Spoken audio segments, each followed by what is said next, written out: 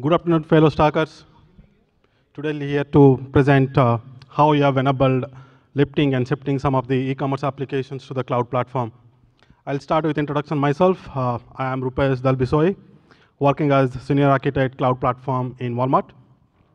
I've been very focused in working how we take some of the non-cloud native applications and moving to the cloud platform. Hi, I'm Gerald Butalo. I'm a senior manager at Walmart Labs, and I manage the cloud operations teams that manage the OpenStack clouds. And I also manage the middleware team, which basically has, we run the like Asda.com or Sams.com or WalmartCanada.com. We manage these platforms, and primarily we are here today to talk about how we have taken some of these apps or these websites and moved them, lifted and shifted them onto the cloud. Rupesh has played an active role as an architect with my team, which has enabled us to lift and shift these applications into the cloud. And that's what we are here to talk about today. So these are a few of the topics we are going to cover today. What was a problem that we encountered? We'll share some of the challenges we had. We'll walk through what was our approach, how you can lift and shift applications by just making a few tweaks. That what we did. We necessarily didn't want to rewrite apps and move them to the cloud, so there had to be the least number of changes, the fewest changes that we could make and move them to the cloud. The key ingredients for accepting change.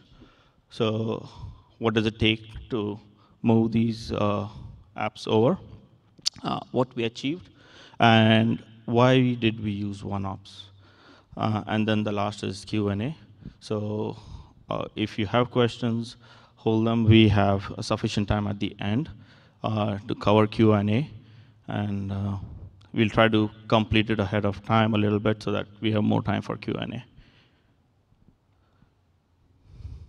So what you see is a nice bus, but it doesn't look like the modern day bus today. So we're using this bus as an analogy for us. We have these legacy environments, and we have the apps or the websites sitting on these environments. What happens is this bus runs really well. It looks nice. It functions perfectly well. But in today's date, the business, the developers, they want functionality to be delivered quickly. They want additional benefits, additional functionality, and they want to scale. All this has to be done quickly. So we took this and we said, hey, every year we take this bus, we drive this, and we run the sites on this. But how can we go quicker? How can we go faster? So this bus is basically what happens to us every year during the holiday, right? So the app teams, they want to add more functionality. With functionality, with year-over-year growth, you have more customers. So you have to scale horizontally. You add more benefits, you add more functionality, and you have all these variety of teams that come over and are working together on this bus with you. And you have the same environments. So you have environments, you have functionality, you have business functionality to be delivered, and we are all on this bus together. And then you got to do this stress test. You got to make sure everything is working fine. And again, with the year-over-year growth, you have additional traffic that comes along, or additional customers that are also along with you on this bus. So how do you go faster? This is what our Cyber Monday or our Black Friday looks like, right? So you can have this beautiful bus. You have all these teams. You have the functionality. You have scaled up. And it works well. It's still working well. But now you have everybody on this environment. And as most of us in the software world know, that you want to go fast, you want to automate, and you want to scale quickly. So we use this picture in the analogy where, we add all this hardware and you're running with all of it on this truck. You add all this functionality and you're on it. You scale and you then get all the customers also on it. But what does the business want? Again, the question comes back, right? The customers want quick delivery, speed to deliver. And if you have all these lines of application code, you have this variety of applications, you want automation. You want a one-click deployment. You want everything to be automated from a centralized location. But with so many variety of environments, with all the bare metal in place, you have to have like a separate automation for gold copies, separate for monitoring, separate for scaling, separate for performance testing, and you have all these places all over. You have these bits and pieces all over the place. So that's where you need multiple teams to take over. Right. I mean, just to continue on that, like in any traditional environment, like suppose you a server becoming to convert to the actual applications, there are quite a few people, functional team works together, right? It starts with the team, they basically lay out the operating system is there, then go through the networking team, they lay out the networking VLAN to there, they put the right protocol there, they put the right firewall there. Then it goes to the middleware team. They basically configure the app stack on there. It could be a web server, it could be an Tomcat, it could be some of the other middleware components. Then it goes to the release engineering team who basically lay out your latest, greatest artifacts to that. So once all those 4, 5 functions come together, then finally your server or that particular environment is ready to do the functional testing or is useful for the dev or the QA team. Right? So it takes, again, if you look at it, like it takes from weeks to the months time frame, right? Again, I'm not saying like these are highly heavy touch manual tasks. Every functional team have their own automations. Every team do their best to automate their task. But this is not a single one end-to-end automation systems. You have to go through various different teams to make your product finalize it, right? So as we come here, like we all faced very similar challenges that we talked about, right? The legacy platform, as you know, like it's very difficult for us to scale on the legacy platform. Scaling and hardware, by the nature of the bare metal gate provisions, it takes a good amount of time to scale the hardwares and scaling the team. Like you need good amount of team to provision those servers, provision those environments, and get it ready on the right time for your applications team, for your QA team to be getting used. So when you are in a very legacy or like a bare metal mode, you will be incurring a lot of infrastructure cost, right? Since you cannot scale very frequently, you ended up in procuring a lot of hardware, keeping it there. Maybe all those hardwares may not be useful for every day. They might be useful for some of your peak season, some of your holidays. But since the nature of the scalability is not there, you ended up in procuring a lot of hardware. So there is a lot of infrastructure overhead cost doing that way.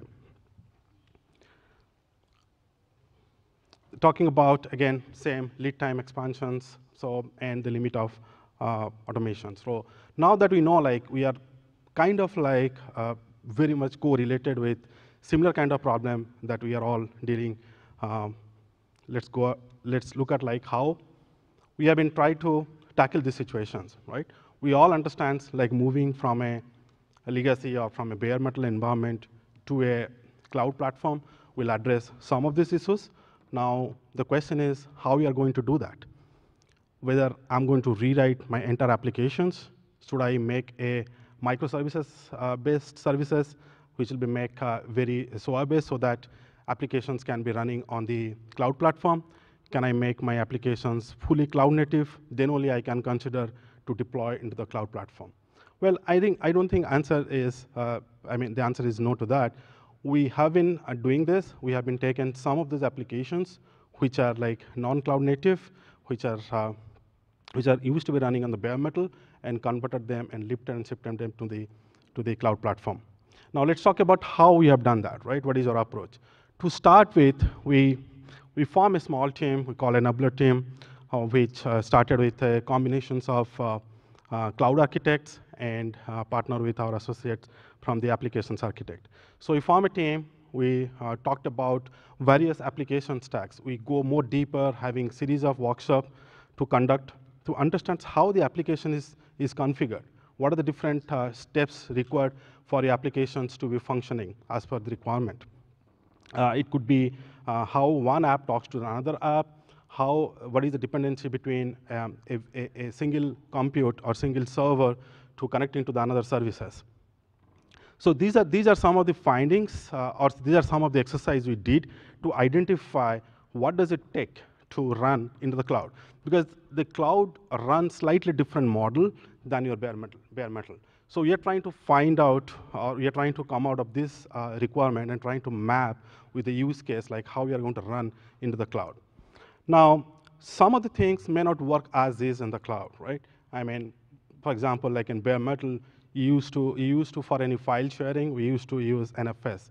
So we understand like we are not going to use the NFS in the cloud. So we are kind of like talk to the application team, seeing like how we can replace that, right? I mean, not necessarily application has to be rewritten, but certainly application has to be tweaked a little bit to make it work on the cloud platform. So as a part of the workshop, what we are figuring out, like, what are the 3 things that we should be doing to make it a successful migration, right? We definitely look at like, yes, application need not to be written as, need not to be completely rewritten, but certainly application has to change certain deployment strategy, right? And we'll talk about that, what are the deployment strategy that we followed.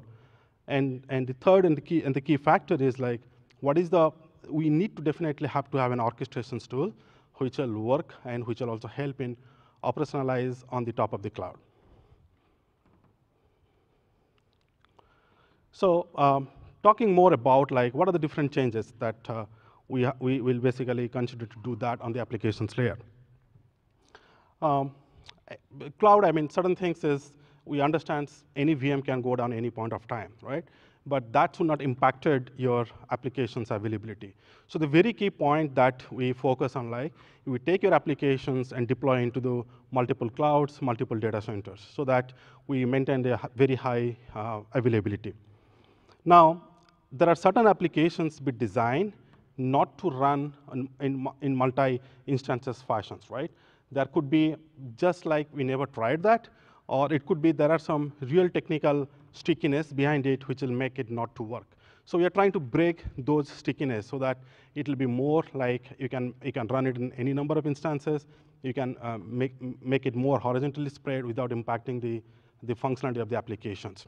I was giving the example of NFS, right? I mean, let's say you are sharing from one application to the applications and you use file share systems. So we are kind of like breaking those two to make a JMS based, where we can basically share the information through a JMS. In that cases, we don't make any applications or any VM to be highly sticking to a particular VM. So we kind of like remove or avoid any host-to-host communications, right? That is another key point, right? So the moment we remove that, we ensure every application talks to the other application through a load balancer.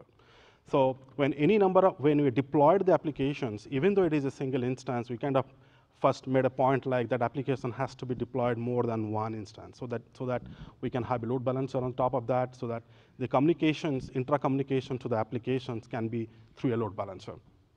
In that case, it's like if the VM is up and down, we're still not impacting anything because it's all the request is going through the load balancer.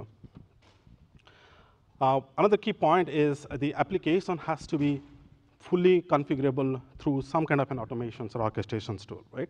That is another key, because when the VM is crashing, VM is going down due to some region, there could be various reasons why the VM can go down. Your applications, that particular VM has to come back to the same point, like how it has been supposed to be configured. That VM was running on web server, the VM was running as an app server, what are the different settings on the Tomcat, what are the different settings on my data source. Everything has to become as is. So if you do not have some kind of an automation or some kind of an provisioning systems, it will impact, because cloud being the nature, maybe one of the VM can go down, and we can't rely on some kind of an handholding system or some kind of an manual systems to build another VM, reconfigure that systems, and put back into the cloud. We, of course, we don't avoid any kind of a static IPs, because that's basically make your VM is very, very chatty or very, very sticky to a particular point. So that's why we kind of remove any static IPs to the VM. So these are some of the changes, like, I mean, very high level, like we made or tweak on the applications to make it work on the cloud platform. If you can see, I mean, these changes are not, need not to be your entire applications to be rewritten, but these are something very high level on the deployment, like how you're deploying your applications, how you're talking from one application to the another applications. These are highly focused on that, right? And we'll talk about like how we handle the entire end-to-end automations, end-to-end orchestrations when we'll dig in more to the one-offs.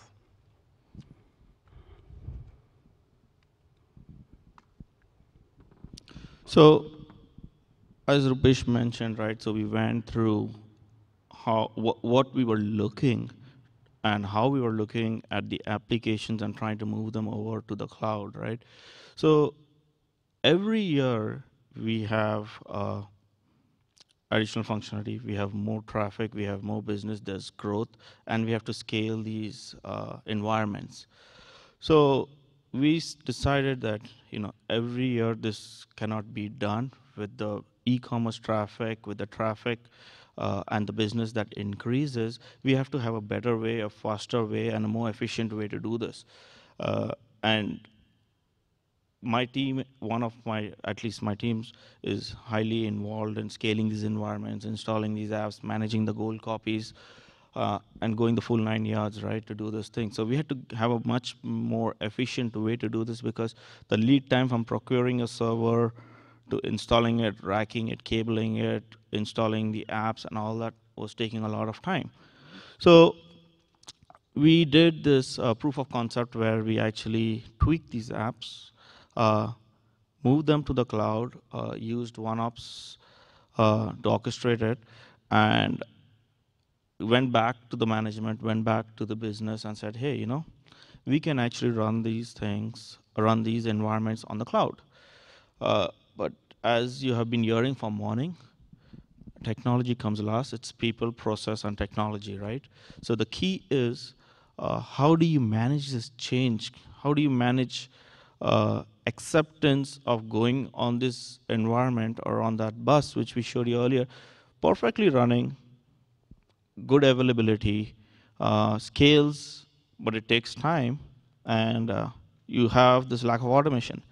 So why do you guys want to take something that's working and move it over to the cloud, which we have never tested, and it can be disruptive? So we went around trying to do this POC, a proof of concept, and we approached it from top to bottom and bottoms up as well. So both the ways. We had multiple workshop sessions where we could demo how these applications actually worked on the cloud, right? And then you have to showcase the benefits. It's low cost, it's easy, you can scale, it's easy to scale horizontally, you can onboard apps quickly, and how easy it is to use. But then came the question is, hey, will my apps perform on this cloud? So as you see the picture, right, there is a little bit skepticism, like, will this work, will this not work, right? So what we did is, we said, no worry. We won't disrupt what's working today. It's running fine. In parallel, we went and built a dev test environment, a load test environment. We actually built a full-fledged even a production environment, which wasn't actually taking live traffic, but close to our real production environment, right? And we ran full-fledged stress tests on it. We tried to beat it up from different angles, and we had very impressive results. We went back and showed the results, and demoed it to the business, demoed it to the management, demoed it to the dev teams, the various different teams, and everybody was like, yes, this really works. And that's how we drove change. We got everyone to believe this actually works and actually give it a shot. And we didn't go in full blast. We started moving traffic slowly over. So once we got the buy-in, we also showcased, how this can be achieved uh, by reducing the number of teams involved every year for scaling up, for building, for functionality, for automation to a handful of uh, teams, right? And it basically enables the self-service model that every app developer wants out there, right?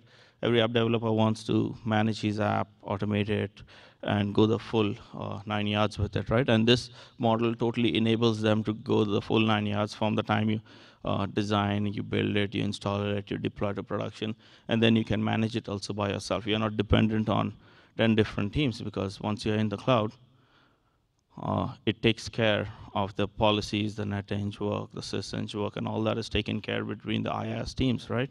So that enables the app teams to go quicker and faster. Right.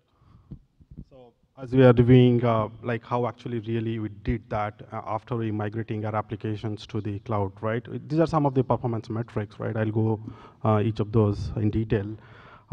Let's talk about, again, this is not presenting here like, okay, how we perform better, or what is the difference between running the applications in the legacy or bare metal versus running on a cloud or an open stack, right? This is like, see, when we migrated our applications from the legacy or from the bare metal to the OpenStack cloud, we also clear up, we also address some of our tech debt, right? I mean, we felt like some of the stack is not working, some of the technologies is not working, let's remove that out. I'll just give an example.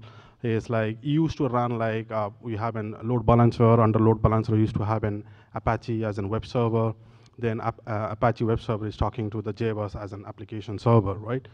We figure that out, like maybe the Apache is not functioning that we need to, because pretty much the Apache was doing for us like load balancing all the JBoss instances and also uploading the certificate, the SSL, and making some of the redirection. So when we moved that to the cloud platform, we basically remove the entire Apache stack, right? We can directly load balance through we basically load balance all our workers or JBoss through the load balancer one.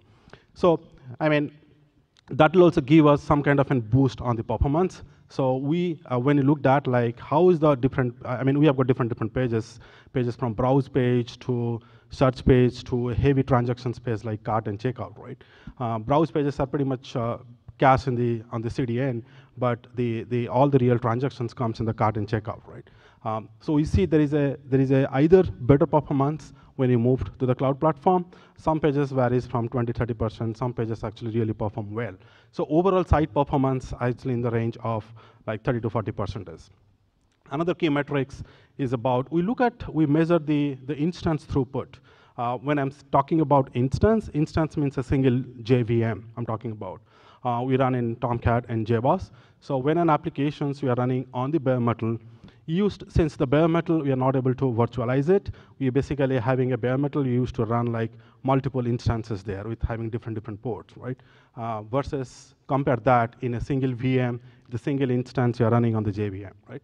So we looked at, like we're trying to compare, like if, let's say for the given capacity, or for a given throughput, let's say there are 100 orders are coming in, how many instances I need or used to have in the legacy platform versus how many right now need on the cloud platform. We see there is a significant increase, there's a significant reduce in the number of cores that we need on the cloud platform. And this could be for many different reasons, not necessarily like running on the cloud per se, could be like, because apparently it has a tech refresh and we have a latest and greatest model of hardware running on the cloud platform versus running on the bare metal model, right? So that helps in managing the overall the data center operational cost also reduced because more number of instances we don't need to. Also, it helps in automating a lot of applications, which we'll talk about more on the OneOps layer.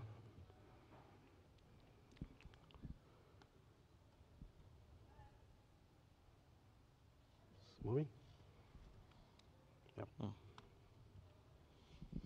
So post-cloud migration, as the picture shows, right? We had this army of people doing work, running around, and now the minions are pretty much sleeping out there. So basically, it gives you the self-healing capability. It gives you the auto-replace capability. It gives you a lot more ease in your life of day-to-day work, because now you have the DevOps teams, you have a lot of more automation in place. With this pretty much enabled us to have a very smooth holiday season. It enabled us to have a stress-free day-to-day day where the number of tickets or issues or incidents are significantly decreased, because everything is now centrally located. There's a lot of more automation in place. There's a lot less touch points that are happening along the way. So we had it was pretty much successful. The numbers talk for itself. 99.99, those 5 nines that was the availability for these migrated sites that we moved over. We were able to manage, or rather take over billion plus page views. As again, Rupesh earlier mentioned, so these page views, if any of you have been in e-commerce or worked on the e-commerce apps, there are CDN solutions to take care of caching your page views. But within the clouds or within these apps, there are millions and millions of transactions that happen where, once you log in, it looks at your inventory management systems, your order management, your cart, your checkout, and these sessions cannot be cached, or these transactions cannot be cached. For this, your cloud has to perform. You have to have that SLA in place where you are meeting those SLAs for these applications, for the transaction, for the connection between these two apps, so that you don't have a ton of timeouts. So obviously, this was we met all those SLAs. It worked really well. We could take traffic. We could scale easily, auto scale up and down. It reduced the server startup time. This comes pretty handy if, in case you run into an issue. Let's say you need to auto scale up on the fly. You can scale up like really quickly, right? Because now our instances are coming up in a matter of minutes. If your instance startup time takes a lot of time, you can auto scale, but it's going to take you, if it takes you like 10 or 15, 20 minutes, by the time you scale up and you bring all that instances into traffic, you'll be down before that, right? So this really helped us. You could scale in and out, up and down, and it made it really convenient for us. Right. One question here we might be thinking about, like, how actually it is helping in reducing the server startup time, right? It doesn't make sense, right? Just give an example, like I was explaining before, like when we are running on a bare metal, which is very good amount of core, very good amount of memory, used to run multiple JVMs there, right? Now that we are in a single JVM, single compute, so that actually helped a lot, right? That basically reduced a lot of server startup time. And it's directly impacting our MTTR, like mean time to recover, because the instances is coming up faster. So when we are having an incident or anything, like we'll very quickly bring up the sites because of your instances are coming up very fast. Moving on, so this is a great help for optimizing our capacity, right? This is just an illustration. This doesn't depict the actual numbers here, but I'm just giving you an example. Let's say now that we have got multiple sites running on the same cloud platform, and every site have a different peak, right? Maybe you are running on Boxing Day in Canada versus you are running Easter's in UK, or you are running some promotions in somewhere, right? For which you can expect a traffic surge on your expect traffic surge on your website, right? So what is helping us here is like we are actually very effectively moving the workload from one side to the other side, right? The same capacity which is required by the which is used for the peak seasons for the site A we basically scale down that and move that to the site C when they basically need it. So this doesn't need for us to maintain the capacity for the pick of site A plus B plus C and D, but having a balance across so that we can move around the capacity around so they can get used. You can use across.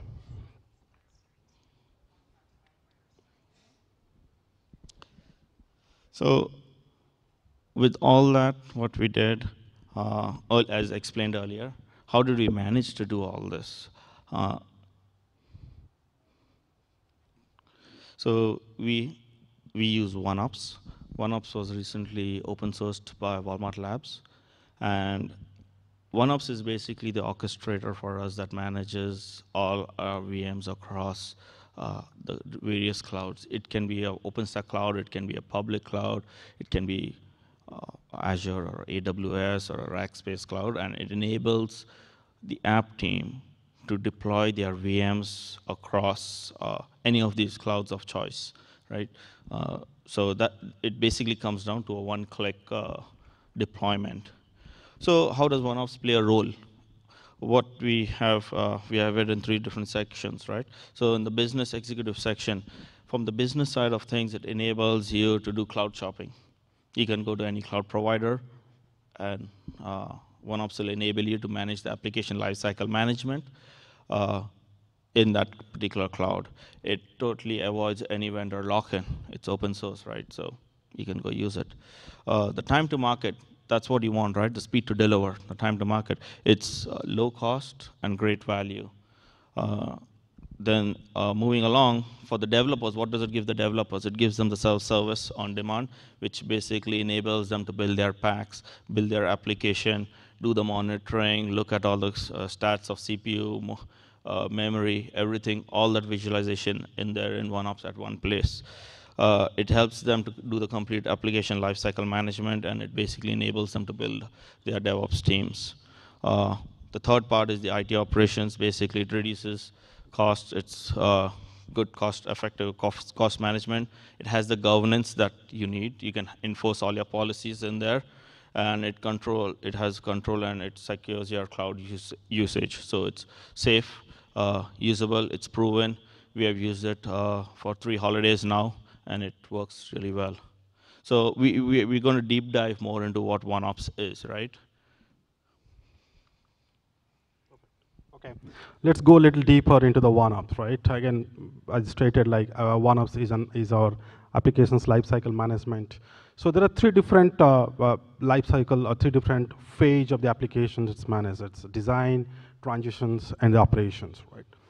Design, you take your applications, you design your applications how it should be. Your applications needs a Nginx, it needs a web server, it needs to have your max client set to some 200 numbers, or maybe it's running on port 8080. So these are the different configurations you can set on your design layer. And you can actually version control it, you can actually make it part of your source control, so that any releases you can tie together the design, right? So you can define, design is kind of like template engines where you define how my applications looks like, which is, I think Gerald was saying before, like the gold copy for say. So you define, for this application, this is how the applications should be look like. So when in the design phase, you can very well define that, saying I need a web server, I need an app server, and so on. And how is the communication is going to happen between web server and app server. All those things we're going to define on your design layer. Moving on to the transitions layer, you take the same design, now try to realize it and create the environment out of it, right? That's what you do on the transitions layer. So on the transitions layer, you apply the same design, keep in mind, apply the same design into your dev environment, into your QA environment, to your stage environment, could be your productions environment. So what you say here is like, it is highly reliable in the sense you absolutely sure the same design is been applied to all. Now, there are certain environment variables which change from one environment to another environment, which you can always do that on the transitions layer. But some of the base design, which you think like everybody on my application has to be running on this particular OS, right? Or every JVM running has to be running on 2 gig of max size, right? So this you can confine, this you can enforce on the design layer. And the final one is the operations mode, where you once you'll create the environment, once you'll select like, okay, I need to deploy that into Cloud 1, Cloud 2, Cloud 3, Cloud 4. Now, how do you operate that applications? Operations mode will, operations phase will directly give you how do you start your server, how do you take, restart your instances, how do you take the entire cloud out of the traffic, how do you monitor, what is the usage of all your applications. So these are all comes under the operations mode, right? So these are the three different phase of the application. The applications end-to-end managed, or lifecycle is end-to-end managed through the OneOps. I think I do have a more simpler view of OneOps, right? Where you say you have an applications, you go through the design layer, and you create a different configurations on the transitions layer. You have multiple environments. Then you go to the operations mode where you select, okay, I want to deploy it in Cloud 1 and in Cloud 2. So the key call out here is like, you see like you can actually deploy to any cloud. You can move your workload from Cloud A to the Cloud B, right? So seamlessly, it is there in the OneOps, you go and basically move it from one. It could be a private cloud, it could be a public cloud. You can integrate that. OneOps is already integrated, so you can actually move it any point of time. So again, these are some of the key major features we talked about. Applications lifecycle management. It takes starting from the VM creations all the way to what security group needs to be there, what VLAN has to be set up there. On top of that, what application needs to be configured there. Might have a web server there, or it should be an Tomcat running on there. All the way to the creations of the VM, to all the way to the creations of the applications, everything that you can do using this OneOps, right? Auto repair and auto replace. Another great features. You can set up a lot of monitoring, a lot of threshold within your applications. Your applications having some heartbeat problem, application having some particular threshold is not meeting, right? OneOps try to auto repair that VM. So it's kind of a self-healing concept where it basically takes care of repairing that VM by itself. If it doesn't work, it's try to replace that.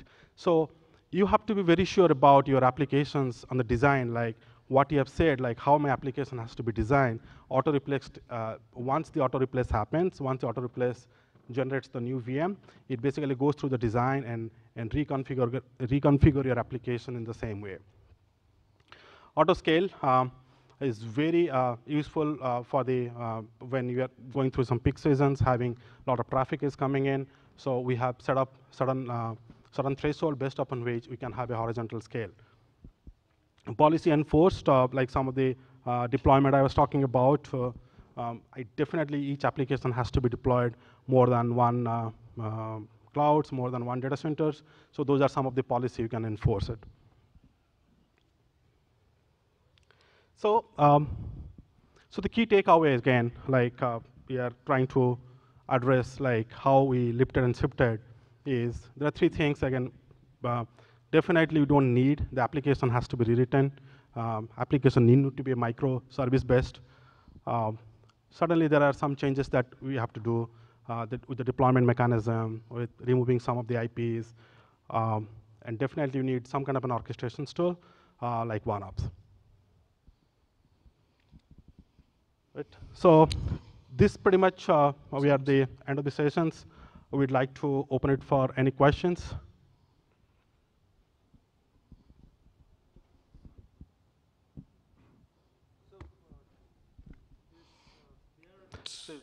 You'll have to use the mic.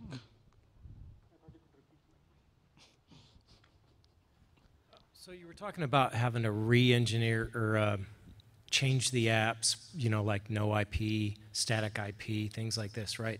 Did you crack the code open and do code mods, or is there something that you wrap around it to make that possible? No, I mean, pretty much all the, I don't think in the code label we do have the details about the IP, right? We basically looked at, definitely on the applications layer to the different configurations layer to look at like how one application is talking to other applications. Or even like in a server, if there is an IP there, how that application is using that IP address.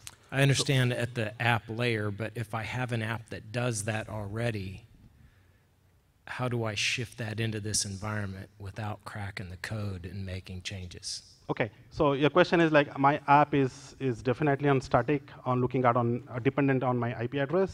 NFS, any of these, you had one slide, make sure it doesn't do these things, right?